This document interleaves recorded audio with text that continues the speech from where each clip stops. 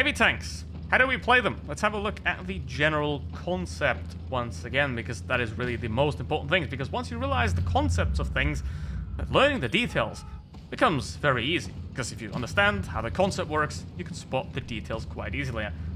First, easy tip right off the beginning. Wiggle your heavy tank. Just wiggle it. Unless you're trying to aim at the enemy, then it's obviously counterproductive to your aiming time. But if you're not aiming at the enemy, and someone's aiming at you, just wiggle that tank, especially on a vehicle like a Type 71 that has a cupola on the top, but the rest of the armor is very strong. Wiggling the vehicle will result in a lot of enemies not being able to hit you properly, especially if they're playing on touch, if they're playing on an old phone. Their aim's going to be awful, so wiggle that tank back and forth. Might not be the fastest of tanks, but you can still wiggle the damn thing around quite well. Now, the other thing you don't want to do is put a vehicle like this out of place. And out of place, I mean, is where that E100 is, and that is the city. Now, here's the problem with most Blitz maps. It's how they're designed, right? If the city is in the middle of the map, it would work, because you could just control the middle, the city, and the outside, and you have map control. But in most Blitz maps, the city is somewhere on the outside where it's not really that relevant, because and you don't have a lot of map control by being in the city. So you want to control the entire map, and as much as the map as possible, because from there, you have as much options as possible, and you have as much distance as possible, because distance is just armor that you can't see. Which doesn't even make sense, but let me explain right there. If an enemy is over there, they will have to travel towards you to attack you efficiently. In that time they take to travel, or if they even have to get up a hill, if they're a slow heavy tank, in that time that they have to travel towards you, and you're in your position that is favorable, that is controlling the map, they will be taking damage, they will be shot at, because they have to travel that distance towards you, right? So especially when you're at a disadvantage, when you're less tanks than the enemy, you want to generate distance between you and the enemy. You don't just want to run into multiple enemy vehicles at the same time. You want to pick your fights wisely. You don't enter a fight that you don't win. Unless you're forced into it, then you try your best to still win. You might lose, but if you can choose, you never enter a fight you can't win. It's just like arguments on the internet. You never enter an argument on the internet unless you have one of two objectives. Either wasting time, or you've already won, and you're just trying to waste somebody's time by having them be wrong, for example. So that's the same in Blitz, right? If you don't go into a fight with the mentality of, hey, I've already won, I've already beaten you, you're just gonna take a couple of seconds, that's a formality, you're probably not gonna win it in the first place. Because if you're on 100 hit points, the other guy is on 2,000, just get out of there. Find yourself a more favorable position in a distance away. If you're the guy on full hit points, you still wouldn't want to throw them away, especially in a situation where it is 3v4. Your teammates are very low HP. Again, stay at a distance. Ready? This IS-4, he has to now close the distance and get towards you, which is a very big advantage right there. Now, there are instances where you really want to get close to the enemy. We'll get to those later. But in most cases, having a good bit of distance between you and the enemy is always helpful. Now, that's why you also shouldn't go city, because there, most of the time, the distances are very small, and you also just have 90-degree angled houses that aren't going to provide you with much avenue for attack, because you're behind a house, the other guy's behind a house, whoever peeks first gets shot. So, ideally, you want to take the map control. You can play somewhat around the city. Going into it is very often a bad idea. Now, the IS-4 and the Object 752, they're doing this very well here. They're playing from two different sides, because you always want all enemies right in front of you, because you only have one part of your armor that is actually strong, and that is the front of it. Unless you're the IS-7, and the sides are also pretty strong. But you always want to have all of the enemies in front of you. So, if you are the enemy, you want to attack from multiple angles, and that is why the map control is so important, because the more of the map you control, the more angles you can attack from, especially if you have decent mobility. The Type 71 very much does fall under that as well. It has decent enough mobility to get around. And now, 2v2. Bridgetto tried to go city, but he came back, so that's very nice. Well played by the Bridgetto there as well. And now we're gonna see how this transpires, because what has to happen here is basically somebody has to close the distance. And in this case, it seems to be the object that's on a one-shot. Now, peeking on a one-shot is what people, and people, includes me, do when they no longer care whether they live or die. Because most of the time, you will die. What the object should have done here, ideally, is just hide in a corner somewhere and essentially send the T-95 spotting in a way that the object can cover what the T-95 can spot and then maybe win from there. But now the T-95 is completely on his own against the Type 71 and the Progetto. Progetto brings the mobility, the Type brings the armor, and there you go. He's trying to get up there, which on its own would be a useful thing to do, but in that case, he's just gonna get attacked from two sides. Really? Type 71, open Farton right here. Very leveler replay.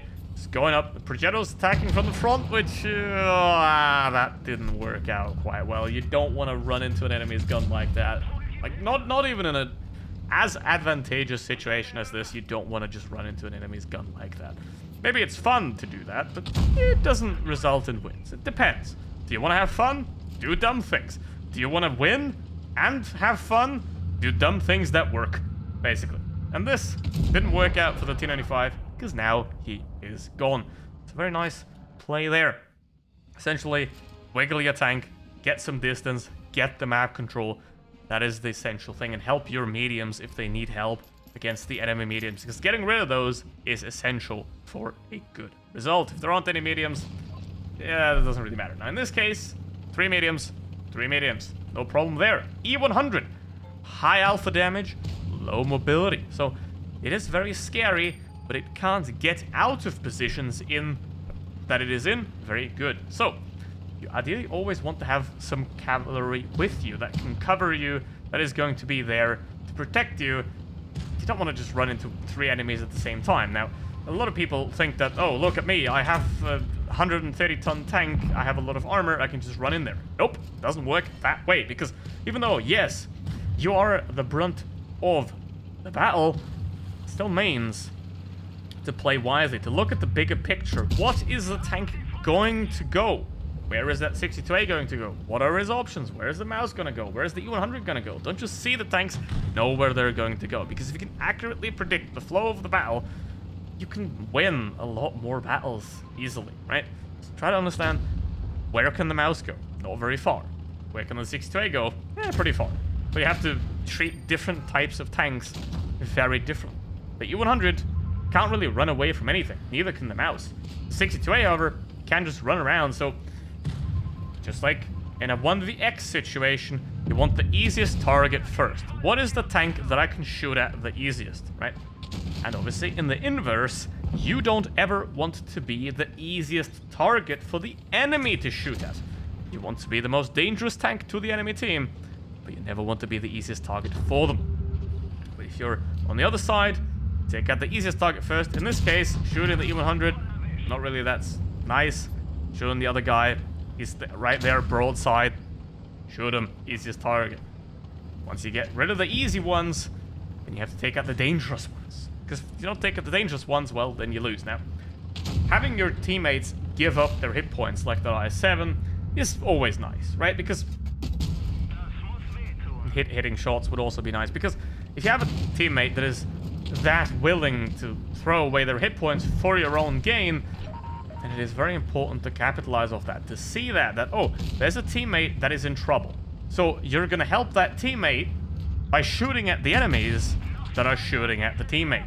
You don't want to just rush in there and like protect their hit points, and you can do that if they're a one-shot and if they're crucial to survival. But in most cases, you want to be like, all right, the enemy tanks are focused on the I-7. How much pain can I cause to these enemies that hopefully the I-7 lives, but that ideally both the E100 and the mouse are going to be significantly less effective. Now, it is still a 4 versus 3 here, so the advantage is on the side. Now, you want to take out the E100 here, right? Take out the guns. The TVP very well does that. So now the mouse is the only one left. And now, mouse armor, huh? Mouse armor now. 4 versus 3. 3 versus 2. Now the Yegru is going to die to the TVP. The TVP is still full HP. He did pretty well for himself. He's darting around, doing a lot of damage, keeping his hit points till the end of the battle, because the more hit points you have at the end of the battle, the more effective you can be. The most damage you can do is at the start of the battle when everything's chaos and unorganized, And at the end of the battle, when everything is chaos and unorganized in the mid-battle, you want to be careful, you want to be thoughtful, you want to plan your approach of what you're going to do. But now, we go back to the easiest target. Easiest target is the mouse. I mean, the most dangerous is the TVP, because the TVP can clip the E100, whereas the mouse can't one-shot the E100. But the mouse is blocking the TVP, essentially, so you have to take out the mouse. You can take out the mouse because it's a very easy target, and now it is down to 1 TVP. If you're in a heavy tank, this is a very big problem.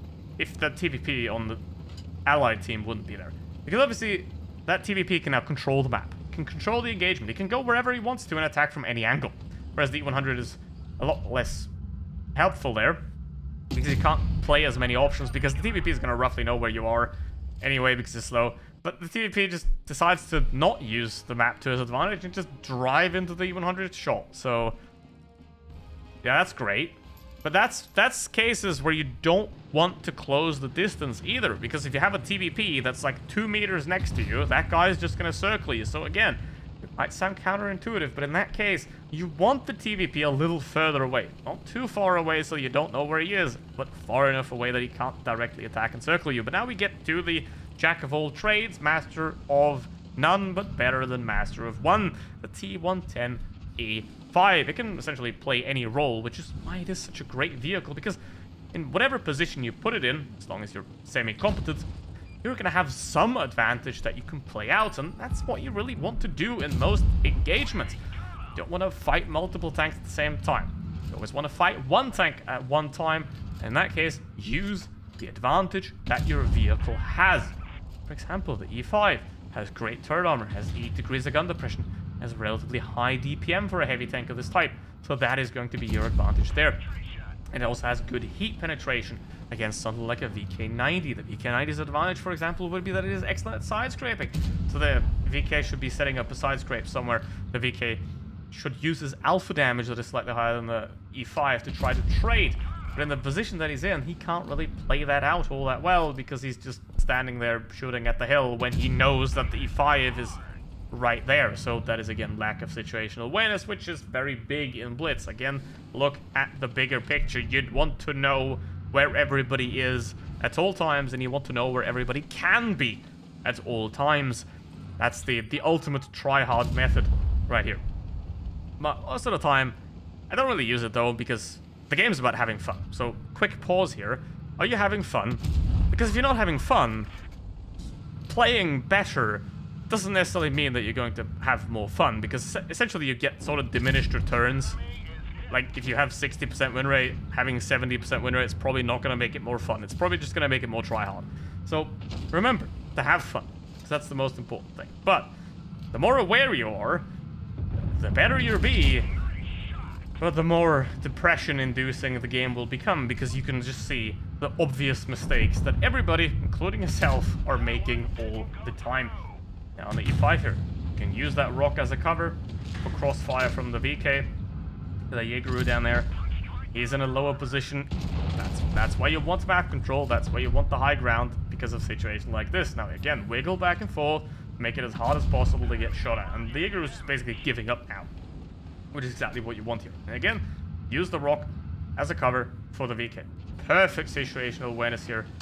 This is being played really well, and I love replays like this, because I can explain what's happening without having to play the game myself, so I can make a video, which is what I enjoy, without having to play the game, which is what I don't enjoy anymore, because I've already done everything. So this is very nice, and if you want to send me your own replays, put them on my Discord server, and maybe I'll talk some trash over them as well. Don't forget to like and subscribe. Or don't, I don't know. But here, you can see the E100 and the Jaegeru, they're pushing forward. So would it make sense to go back and defend? No. What would make sense here is isolate the Yaw. Yaw, 900 damage in the clip. Pretty dangerous right here. The Jaegeru and the E100, they're going to go over there, they're going to do their own thing. So what you want to do is, again, isolate a tank 1v1v1. You don't want to fight multiple tanks at the same time. Here, this is a bit of an over-peak and an overstretch here. Again, because even though, yes, the VK was the easiest target to shoot at, the E4 was too dangerous to peek. So, got shot there for shooting at the VK. Now, the E4 is going to be a little bit of a problem, because he's essentially in the perfect crossfire position. Now, There is still 4 vehicles again, but that does not yet mean that it is 1. Because there's a Jägerbrew on the other side. Now you want to stay behind that rock now. You don't want to pull... Yeah, you don't want to pull back that far, because you're going to get shot by the E4 regardless. But the Jägerbrew, he might think again. He might change his opinion. Now it's important. Exactly. Track the E4, and this is where you want to close the distance, right?